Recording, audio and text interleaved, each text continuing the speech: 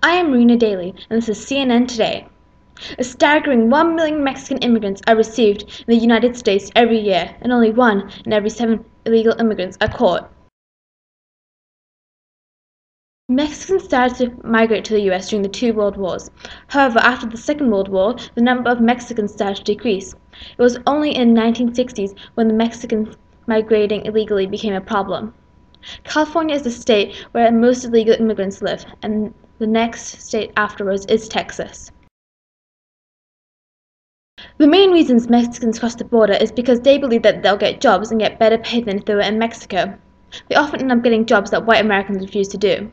Also, the healthcare and medical facilities are very poor in Mexico compared to the US. The adult literacy rates are 55%, which means that there are poor education prospects. This is a push factor. There are impacts on both the US and Mexico. Mexican immigrants benefit the U.S. economy by working for low wages. The illegal migration costs the United States millions of dollars for border patrol and prisons. The Mexican countryside has a shortage of economically active people, and the fact that many men immigrate leaves a majority of women unmarried. There are several opinions of Mexicans in the U.S. Most Americans have negative attitudes towards groups who have recently arrived in the United States. More than half of them favor decreasing the number of immigrants.